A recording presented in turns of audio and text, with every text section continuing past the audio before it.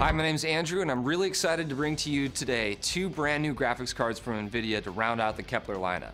A couple weeks ago, we launched the GTX 660 Ti for $299, bringing Kepler to a lot more gamers than before. But today, with the 660 and the 650 graphics cards from Nvidia, we're rounding out the Kepler lineup for everyone at every price point, including this asshole. So what's really cool about Kepler is no matter what your budget, you're going to get all the features you'd expect from an Nvidia graphics card, including DX11, PhysX, and surround technologies. That feels really good.